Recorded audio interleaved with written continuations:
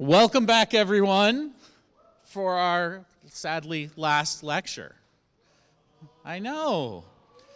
We wanted today, though, to be special for a number of reasons. We wanted to make sure that you understood that while this is getting close to the end of our content for this year, that there are a lot of opportunities available to you after CS50. So we've brought in 3 faculty to talk to you about some of the possible options that you have after completing CS50 at Yale. So let me introduce each of them without delay. First, Kyle Jensen, who's going to talk to you about introductions to entrepreneurship. Yes, thank you. Thank you. No, don't stop. Come on. My name is Kyle Jensen. I'm one of the associate deans at the School of Management, and I teach this class, Programming and Entrepreneurship. You have now a skill set that allows you to reach millions of people by scaling yourself very well, by using computers to create products and services that solve real problems for real people to make their lives better. That can be serious things like helping people find capital, like Kickstarter. That can be ridiculous things like helping people be less lonely, like Tinder, right? These are fundamentally things that make people's lives better. And you can create those, given the skill sets that you developed here in CS50. This class is all about that. We teach about lean startup. We teach about evidence-based entrepreneurship. We teach you how to scale a business from zero to something, from 0 to 1, for example. And it's a fantastic time. We have a great teaching staff for next semester, and we'll work with you in the development of a business to articulate hypotheses about problems that you can solve, apps that you can build, and we'll work with you engineering that into an application by the end of the semester. It's a tremendously fun course. I think you should take the course. We'll hopefully have a great room, and it'll be very practice-based, so which is to say you won't listen to me lecture a lot, although that isn't a very engaging thing. We will instead work together in the development of your application and the challenging of hypotheses around your business. So I encourage you, if you're interested in, for example, taking what you've learned here and turning it into a company, into a startup, into an app, into something that improves the lives of other people, you should take this course. It's Programming and Entrepreneurship. It's CPSC 113. And again, my name is Kyle Jensen, and you can find me easily online and ask me any other questions that you have. Thank you.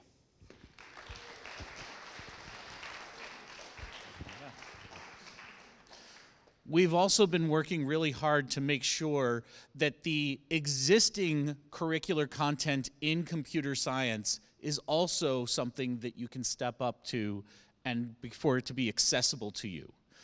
Stephen Slade is here to talk about one of the new initiatives we have to give you a bridge course between CS50 and the rest of the department.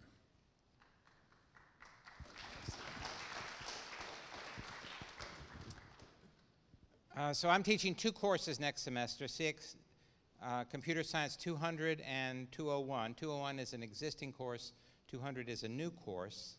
And one way to view them is one is practice and one is theory, but you can actually take both.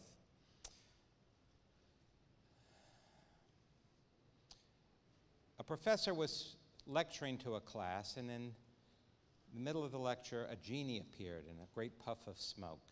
The genie confronted the professor and said, you can choose one of 3 wishes. You can have unlimited happiness, unlimited wealth, or unlimited wisdom. But you can only choose one. What do you choose? Well, he was a professor, right? So he chose wisdom. There's another puff of smoke. The genie disappears. And the professor's standing alone at the front of the class. And there's like an aura around his head. Finally, one of the students says, "Professor, what can you tell us?" The professor looks out among the assembled students and says, "I should have taken the money." The point of my being here is you don't have to make that choice. You can do both. Computer science will offer you wisdom, and as Professor Jensen indicated, you can make the world and yourself a better place. These 2 courses have things in common, and in particular, the things they have in common allow you to pursue higher level computer science courses. They will teach you recursion, they will teach you Unix, and they will teach you computer architecture. Okay? However, they also differ. They differ in the languages that they focus on. Computer Science 200 focuses on Python and R, which are generally more practical languages. Computer Science 201 is taught in Racket, which is a dialect of Scheme, which is a version of Lisp, which is a more theoretical language. It's the traditional language actually for artificial intelligence work, although it's not without practical applications. Google uses Lisp for its travel site because they bought a company that had developed all the travel software using Lisp, and Google said, go ahead, keep up the good work. But in general, Python and R are the more practical real-world languages, whereas Racket, Scheme, Lisp are more theoretical.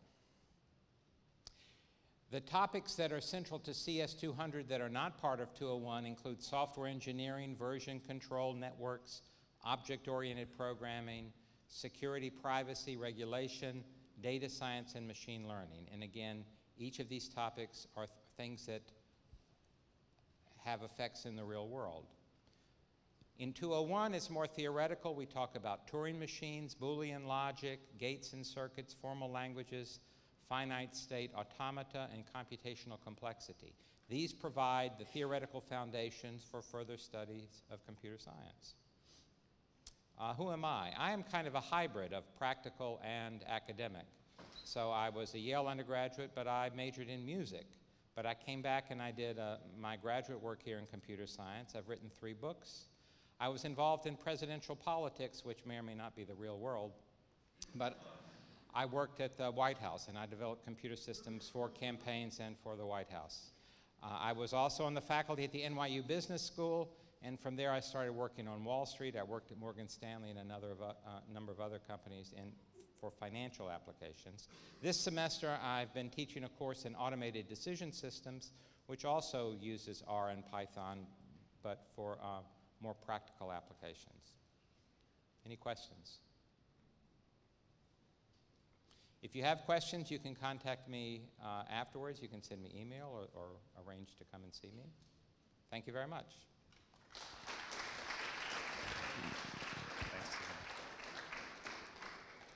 And finally, one of the things that's really unique about Yale is the connection that computer science has to the rest of the university. One of our very forward-looking programs is the Computing in the Arts major, which is almost unique here. Almost nowhere else does this exist. And to explain that and some other options, Professor Holly Rushmeyer. Hi. So the departments and disciplines that are defined normally are, in some ways, are kind of arbitrary. They're the silos, like this is the computing stuff, this is the music stuff, this is the theater stuff. There's legitimate things that people want to pursue that involve ideas and methods that actually come from multiple of these silos that have grown up in academics. And the Computing in the Arts major is developed to allow people to sort of break out of those silos and develop these and work in these other areas. So it's intercompartmental. It involves courses taught by people in different departments, computer science, and the various arts disciplines. And so it allows you to pursue ideas and methods that some people may say belong in different silos, but from another point of view are part of one area of inquiry. So procedurally, the major involves taking 6 courses from the computer science department, which include 3 of the courses from the computer science major. And then it's not just arts in general. It's not about taking the 100 level in multiple arts things. It's about getting serious depth in one of the other arts, whether it's art, history of art, music, theater studies, or architecture. And you would have 6 courses from whichever art track you chose. And then after each of those sets of 6 courses, in your senior year, you have a 2-term senior project that combines the 2 tracks. In the area of art, what might you be interested in? It's about exploring and defining and inventing new algorithms, methods, techniques in the arts. It may be in the more commercial arts like Disney kind of animation. It may be more in the fine arts. It may be computational techniques that produce more traditional media. So it could be new media and developing new media, or it may be applying computation to traditional painting and sculpture. In art history, the area that I get most involved in, it may be developing new techniques for documentation, or either 2D or 3D scanning, new ways of assembling data about art, and then the whole process of exploring new software and algorithms for extracting information from that data. And then it can go in many different directions. It may be the actual conservation of physical artifacts. It may be interpreting various observations from different media to answer questions in the humanities. Why did this happen? What did these people have in common? Or it may be to do public communication of, of history and the arts to the public.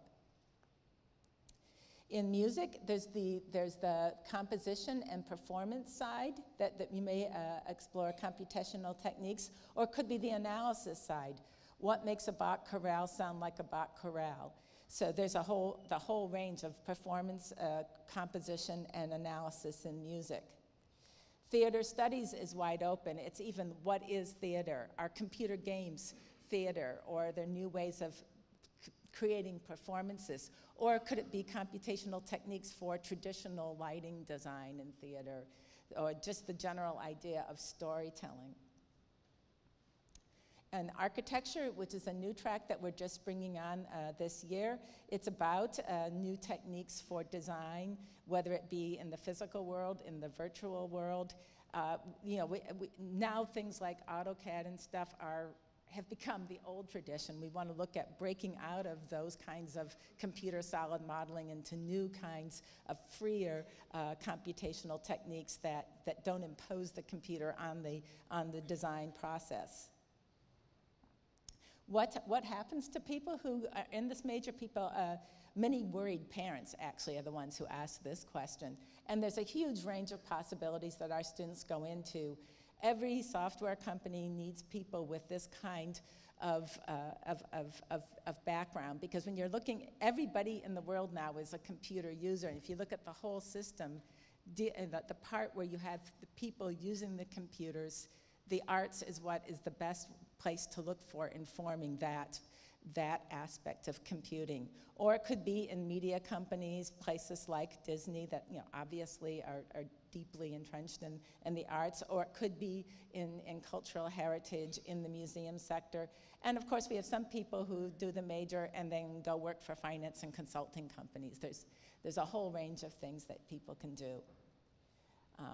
I'm Holly Rushmeyer. I'm a professor in the computer science department. Anytime my door's open, feel free to come and talk to me about it. The director of undergraduate studies for the major is Julie Dorsey, also in computer science, and she would be pleased to meet with you and answer any questions.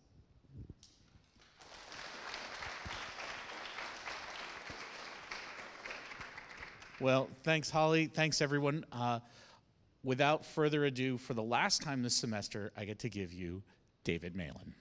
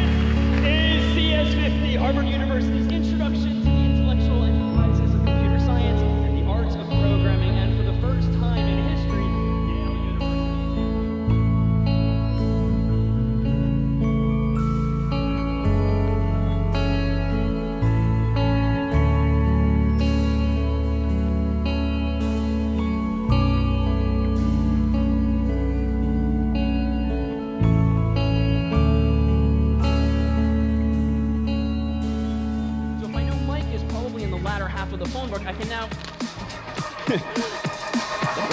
tear the problem in half. That was actually real, that struggle.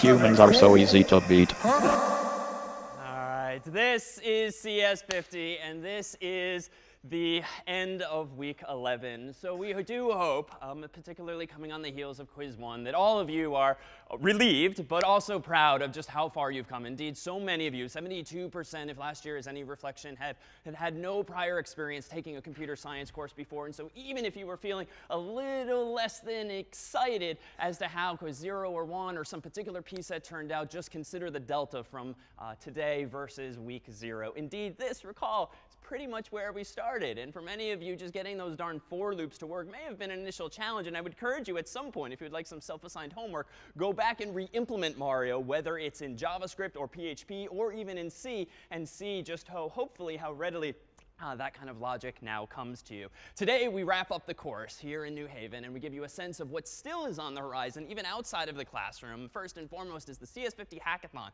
an epic all-nighter during which you and your classmates in Cambridge will have an opportunity to dive into and continue, not hopefully start, final projects for some 12 hours, arriving around 7 p.m. by buses that will provide here from New Haven to Cambridge. Around 9 p.m. we'll serve first dinner, around 1 a.m. we'll serve second dinner, and around 5 a.m. we'll serve breakfast for those who are still standing. And you'll see such memories as these while working through the evening, candy, and as promised in week 0, vegetables for the second time in history, as well as 4 a.m. things start to look a little like this. And then beyond that, realize that what's ahead is the CS50 Fair here at Yale, so that faculty and students and staff from across this campus have an opportunity to delight in exactly how much you all pulled off this semester.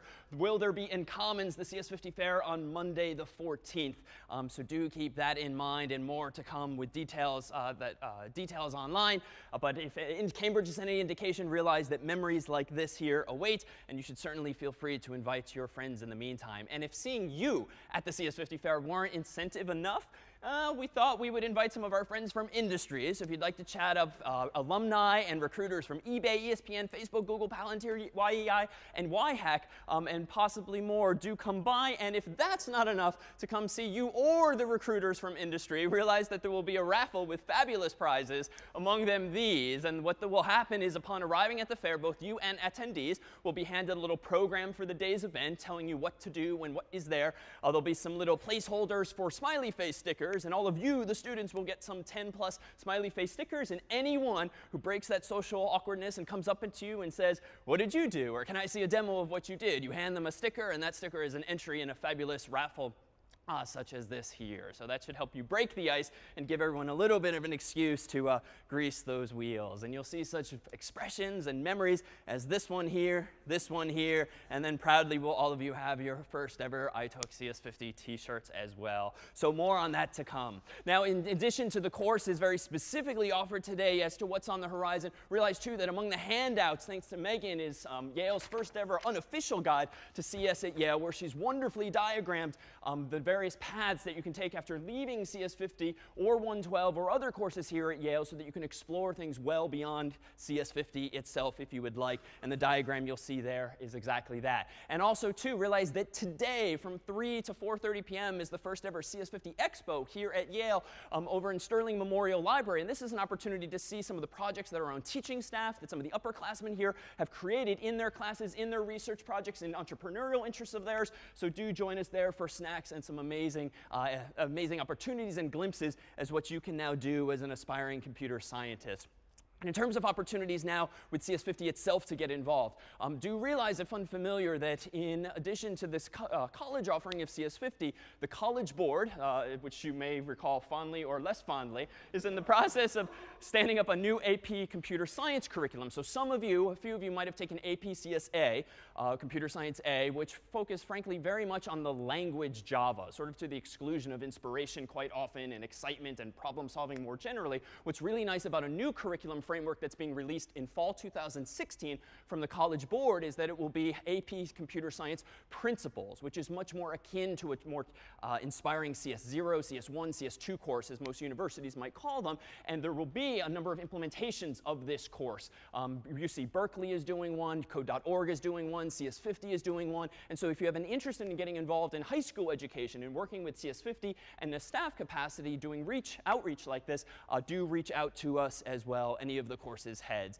And also, too, now begins recruiting. You are all just about to be eligible to teach this same class here at Yale. And what's been especially, frankly, exciting amazing this past year is that truly with CS50 have we had a team of some 44 largely undergraduate staff members who are serving as undergraduate learning assistants or TAs more generally for the first time in Yale's history. And so you will be the second generation of exactly that opportunity. So we do encourage you to apply either as a TA or a CA in the teaching role or in a number of other roles. Suffice it to say, with all of the songs and dances, literally, that we seem to have, there's any number of ways where you can get involved creatively, artistically, as well as educationally. So do let us know via this URL here. Now, a little while from now, we'll adjourn with our tradition, just as we began the semester with cake in the dining hall around the corner. But we'd like to tie up a few loose ends. And first and foremost, I'd just like to recognize one. This happened last week. So I've become acquainted with Overheard at Yale, where if we, shall we say, enhance this video or this photo, you'll see this shirt that I was sold for $15, and then then this photo was taken. Business, I'm told, has been good ever since then. Didn't go over super well back home. But irrespective of how this weekend goes, and actually, one other, thanks to Stilo. So we made the rumpus today as CS50. The hookup bingo chart, which is on the back, involves CS50. I don't really want my words to show up in the transcript, so I'll just, OK, here we go. OK, so that's one of the squares.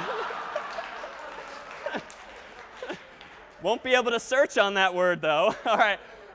So irrespective of how this particular weekend turns out with Harvard Yale, do know it's been an absolute honor for us and so terribly exciting to be working with Skaz, with Jason, with Andy, with the entire team here. Yale versus Harvard. We're still working on that, apparently. It really has been special. And as I've said before, of all the universities to collaborate with in this way, it's truly been special for us to work here with the team and the students at Yale. So it's been wonderfully gratifying, and we are forever grateful for this opportunity to be welcomed as we have been here. Indeed, let me say some thank yous first before we turn things over to some of you and some audience participation. First and foremost, to Skaz, to Jason, to Andy, and the entire Yale team, thank you for making this course so amazing here.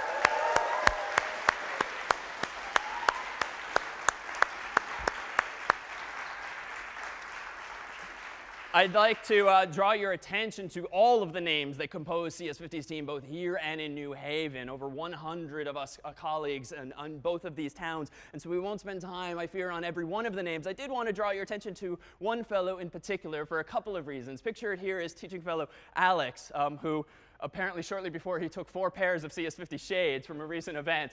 But Alex has been an amazing character to have on staff. He was, shall we say, not the greatest supporters of CS50 coming to Yale just over a year ago, but he's turned into this extraordinary member of our teaching staff, an extraordinary senior in computer science, and most importantly, #1 atop CS50's big board this year. So congratulations to Alex as well here. Okay. Fun fact, so with Rob Bowden back home, he and I run the big board this past year. And so Rob was so annoyed that Alex had bested him that we even did a random audit of Alex's code to make sure that it was consistent with the problem set specification. And indeed, he bested Andrew and Rob here in this year's big board. So congrats to him as well. Some quick thank yous to the team back home, Davin and Maria and Hannah and Rob, whom we'll soon see. And also a number of the full-time members who worked largely back home behind the scenes. Doug, who heads up our CS50 AP program. Dan Armendariz, who with our friends at Cloud9 took to the next level our use of CS50 IDE this year. Colton, of course, with whom we've started music most every day. Elise, who is literally in the same pose right now back in the cabinet up there, up top. And then Dan Coffey from our production team. Scully from our production team. Ian, Ramon, Jordan, and, of course, a very familiar face that quite humorously see in exactly this pose or exactly this context, both in Cambridge and now here in New Haven, our own Zamila, whom if we enhance, looks more like this on most every laptop at office hours most every night. And in fact, not all of the staff, of course, could be here today, but I thought what we'd do is dim the lights for a moment and allow the staff, both from New Haven and Cambridge, to offer some words of their own. There is no other course in which everyone who works for the course is as excited to be there and like be involved in it as CS50. I don't know, it's like this really like important and special responsibility and like kind of an incredible experience, and I'm really glad I get to be a part of people's education. CS50, in my opinion, is amazing. I love it. I loved it when I was taking the class, and I love it even more as a TA. CFing is a lot of work, but it's really rewarding because you get to teach so much. You really get to know your students. You get to know the material yourself. and you get to just watch them become computer scientists. My students are the highlight of my semester.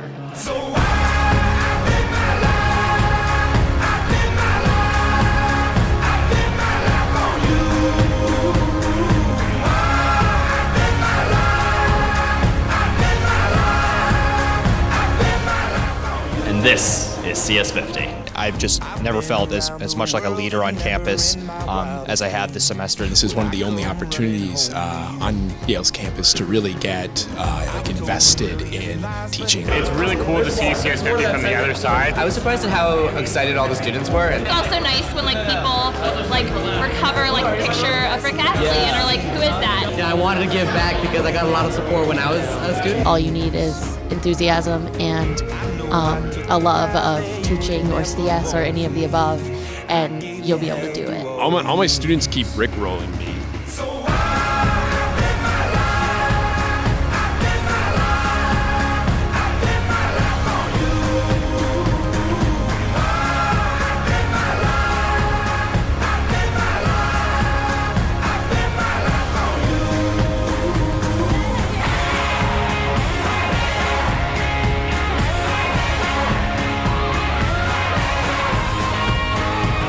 It's been so much fun to like teach about this thing that I like really love and think is a lot of fun, and like try to get other people excited about it as well.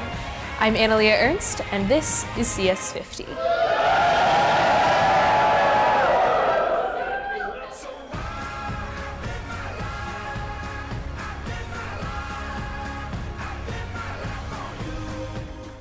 So you may recall that we began the semester looking at computational thinking and solving problems more efficiently while thinking a bit more like a computer. And rather than rehash something like peanut butter and jelly, recall that we had the phone book here. We solved such problems as problem sets on Game of 15. But we thought we'd try something a little new here, whereby we see just to what extent this idea of thinking computationally has sunk in. Whereby we thought we'd try to offer up in the form of a volunteer some instructions and see how well we can all follow them. And for this, I need at least one volunteer. If you might be, I see someone being tapped on the shoulder right there. Does that qualify? No? No? All right. How about, OK, in the green, come on back. Come on over. So let's go ahead and do this.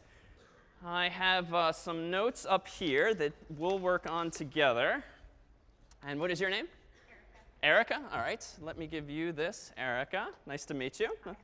All right, so in just a moment, you all should have a blank piece of paper. If you don't, just scrounge around and see if you can grab one and find a pen or whatnot. And we're going to try something like this. If you are comfortable doing so, Erica, I need you to describe what you see on this opaque piece of paper so that the audience here is only going to do literally what you say by following your instructions. And then in just a moment, I'll come around and take a random sampling of some pictures, and we'll see just how accurately your classmates have done.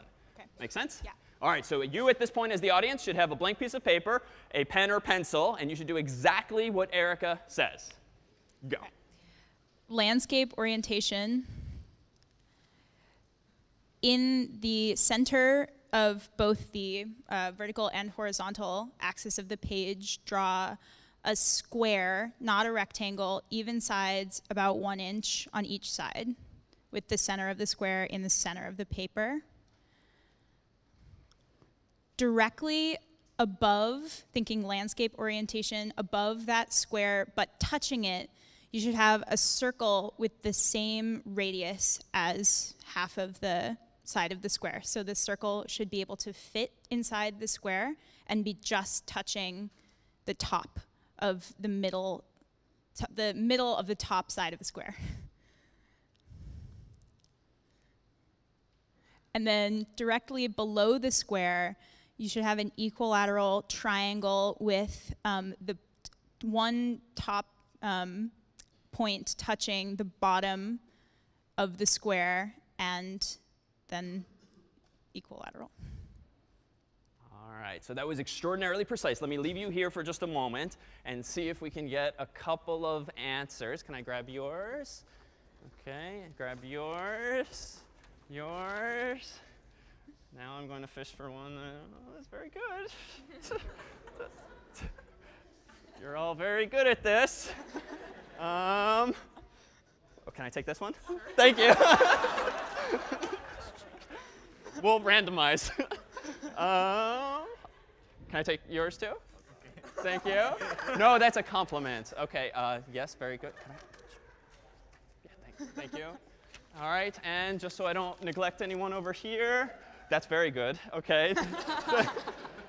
Okay, that's adorable. All right, that's enough for this one. So let's see how we did here. All right, so why don't we go ahead now, and I will spoil, with Erica still here, what the image was supposed to be. Wonderfully precisely described, I would argue. Now let me go ahead and take a look at a random sample of the pictures that we found up here. So let's go. The first several I found were, here's one. So very nicely done. Here's another. Very nicely done. Here's another. And this is where it was getting awkward because there's like 50 or 100 of these out there. But then I kept searching, and we found this. So the orientation wasn't quite right. We now have another correct one. We had this one. All right, so not quite right. Then there's this one, maybe not quite to scale. And then the adorable one, if I may. Very nicely done. Congratulations to Erica for doing such a good job. Thank you. Why don't we get, can we get one more volunteer to come on up and do the same? Come on up. Yeah. And I'm sorry for taking the papers from everyone. If you can try to scrounge one other piece, we'll do this once more in this direction. What is your name? Adam, come on up. All right, so the task is going to be very similar, different picture. Right. Nice to meet you. Come around. All right, and we're going to do this again, this time with a different picture from Adam. Adam is going to describe to you, opaquely, so confidence, the following. The floor is yours. It is a very large square. Can I say that? Yes, that's good. That's correct. But like very large, like. But start at the center, like it's from the center, but like expands outward from the center. So like. The center of the page is still the center, so keep that in mind. Then divide it in half, but like in the center going hot dog style. Yeah, like so then divide it that way, like up and down, vertical. And then from the vertical line, going from the right side of the center of that vertical line, go to the right, to divide that rectangle on the right side in half. Okay. So, but now it's going to get a little tricky, so let's hold on here. You're going to do that again, but going up from that. So now you should have a rectangle, a big rectangle, and two small squares on the other side. And then divide your square in the top right in half, the same way you divided the big square at the beginning. Okay. And now you have that square that's divided into two rectangles. And then draw that same line you drew at the beginning from the center point of the original square with that line in the center to the horizontally from that new up and down line. And then recreate that square again in the top or right-hand quadrant. I mean, not the quadrant, whatever the eighth is of a quadrant. I'm going to go start getting the sheets. Yes. Okay. So if there's any questions, I can take those now. Can I see just a few examples? All right, we got this one here. All right, this one here. All right, still working. That's very nice. Yes. I'm not good at this class. Thank you. Yeah, then okay, and we'll take these two. Thank you. All right, and one more from over here. One more from over here. Thank you. Oh, that's perfect. Thank you. All right. So, Adam, let's see how they did. And let's reveal. I'll reveal on the screen what the image was this time. So what we were looking for this time, per Adam's precise instructions, was this. And what we got was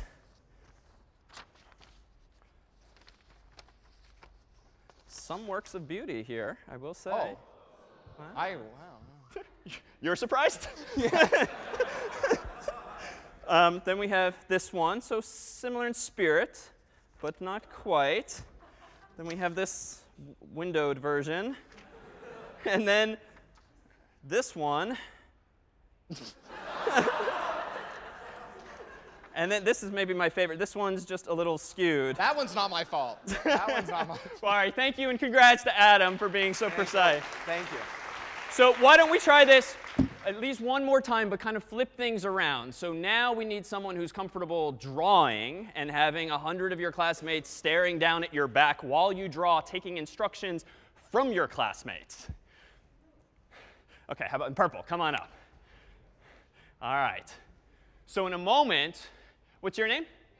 Angela, come on up, Angela. So Angela's going to stand roughly here where she shouldn't be able to see the overhead. She can only see the board. Nice to meet you, Angela. Here's your piece of chalk. I'm going to show the audience the picture. And then roughly orderly, kind of like the PBJ, we'll have you guys shout out linearly exactly what you would like Angela to draw.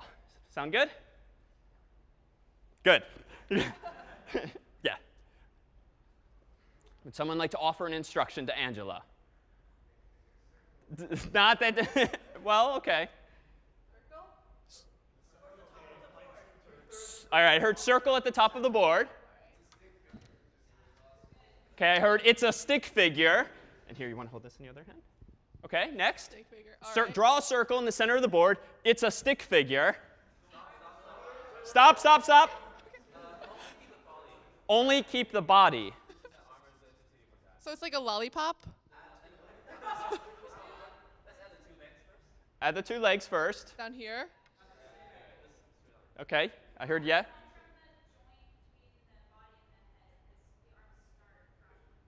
So The here? arm starts from the body toward the head. Like that?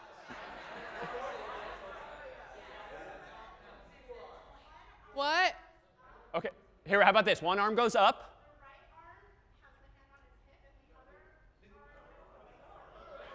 The right arm has, I heard the right arm has his arm on his hip.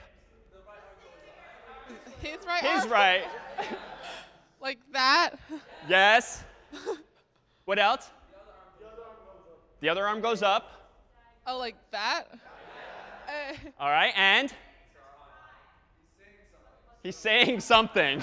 Wait, like a speech bubble?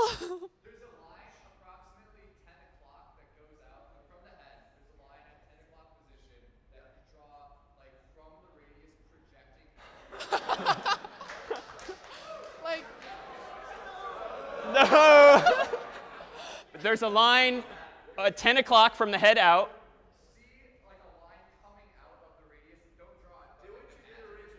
Do what you did originally. Yeah. Right? Hi. He says hi. What do we think? All right. Congratulations. If you'd like to take a look, you indeed got it. Very nicely done. So we've not tried this last opportunity before we adjourn for cake, but we thought we'd try to get all the more of you involved versus some of the staff as well. And so if I could, are there 5 staff members who would like to volunteer and come on over here? Stelios, do you want to bring 4 friends on down? From the staff, come on down. Yep. Andy? Yep, come on down. And if you guys would like to organize yourselves in a line behind this blue table, now we need 5 student volunteers. OK, so how about you 2 sitting there? 3, 4 in the middle. Oh, and over here, 5 on the end. Come on up. Yep, you on the end. Yes, come on down. And students shall be over here. And did we lose some? 1, 2, 3, 4. I pointed at someone who's still. Yes, you come on down. All right. So we'll explain the rules here if you've not heard of this before, but it sounds a little something like.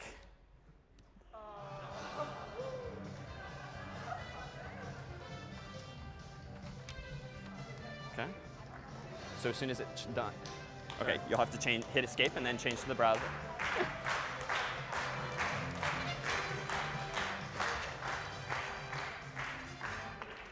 Oh, OK. So here we have family, Colton. Website? OK, so here we have Family Feud. And now you'll have to forgive. You may recall that in problem set 8, we asked you a number of quiz review questions that are kind of sort of in the form of Jeopardy questions, even though it was question and answer. We decided after issuing P-Set 8 that we want to play Family Feud instead. So we've taken some liberties how to convert Jeopardy questions to Family Feud. But the following data may or may not be reflective of correct answers. So with that said, the way this is going to work is that we have the student team here. We have the staff team here. We're going to first have 2 members of the staff and students face off. I'm going to ask a question. And the first one to buzz in with this here easy button, which is the only red buttons we could find. And according to the guy at Staples, he has never seen someone actually buy the easy button in Staples. That will be how the 2 people buzz in. Whoever buzzes in first not only gets a certain number of points, they also get control of the board. The goal then, if the students, for instance, win that toss, you guys have to come up with the top several answers before getting 3 strikes by guessing wrong. And I'll re-explain this as we go. All right, so let's go ahead and begin as follows. What's your name? Vlad. Vlad, all right. Nice to meet you. And introduce yourself to the team. Shreyas. Shreyas. So here we have 2 easy buttons, 1 question.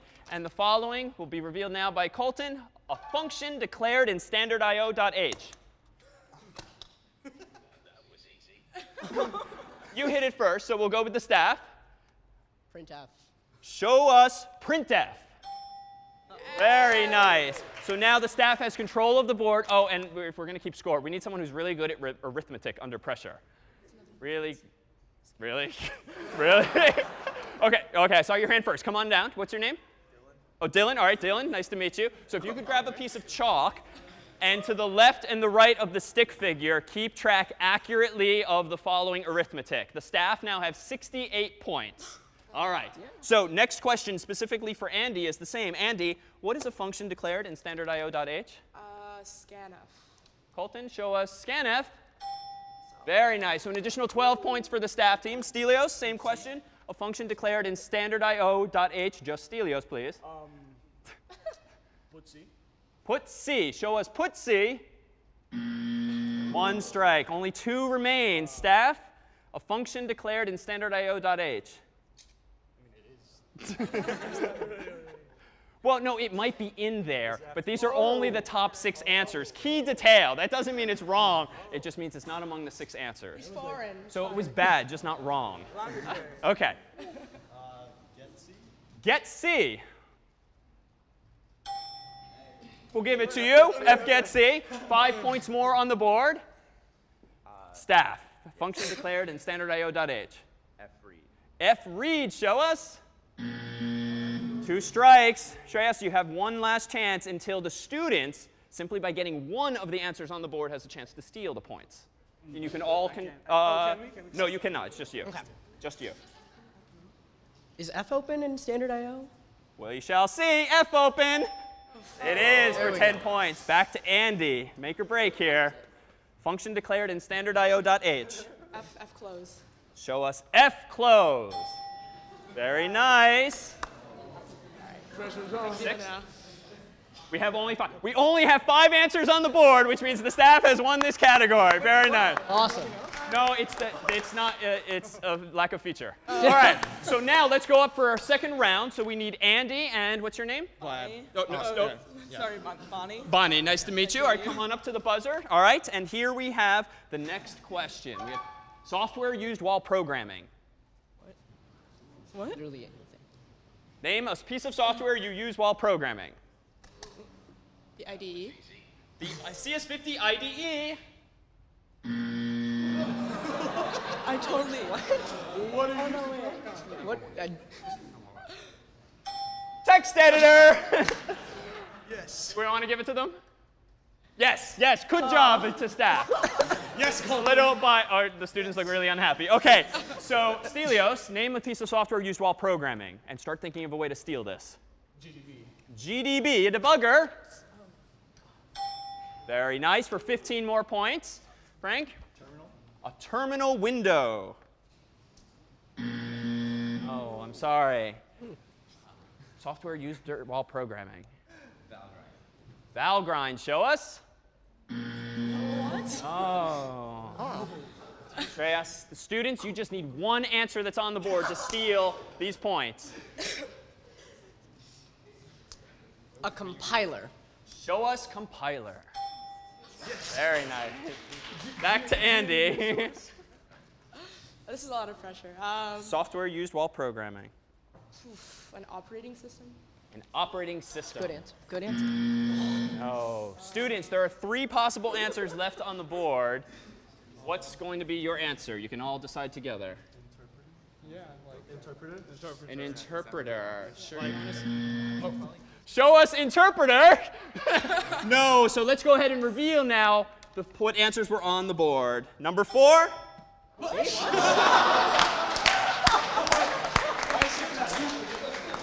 Number 5. And number 6. Spotify. All right, so the points stay on this side. I think we have time for one more round before cake. Let's go ahead and skip. Okay. Let's skip the next one. Yes. Yes, skip. Quick, quick. OK. We didn't want to do that to you one last time. All right, so the final question here now for Stelios, thank you, and for who's up next? Sabrina. Sabrina, nice to meet you. All right, so whoever hits the button first, the question is, favorite problem set? I hear it over here, the students. He said 0. Show us P set 0. Very nice for 26 points. All right, so students, who's up next here? I think you're up next. What's your name? Alec. Alec, nice to meet you. All right, your favorite problem set? Show me P set 8. Show him P set 8. This, I will say, based on actual data from problem set 8. So P set 8 was not among the top 4 answers in this case. What's your name? Burke. Burke, what's your favorite problem set or the top favorite problem set among all of your other classmates? Encrypts. Or P set 7. P set 7. Show us P set 7. Number 1 answer from actual students. All right, what do you have for your favorite problem set? The one with the cipher, encrypt. The one with like crypto. P set 2? Yes. P set 2. Very nice. There's only 1 answer left on the board because we did the top 4 answers. So what's your name again? Bonnie. Bonnie. Bonnie, if you can tell us what the Harvard and Yale students' 4th most favorite problem set was. I feel like I have a really skewed view. The one with image processing. No, Or the game. Everyone hated that one. Really? Really? I loved it. And what are our current totals? Okay. 166 to. Oh, come on. Okay, slightly less. My 100. But for 100 points.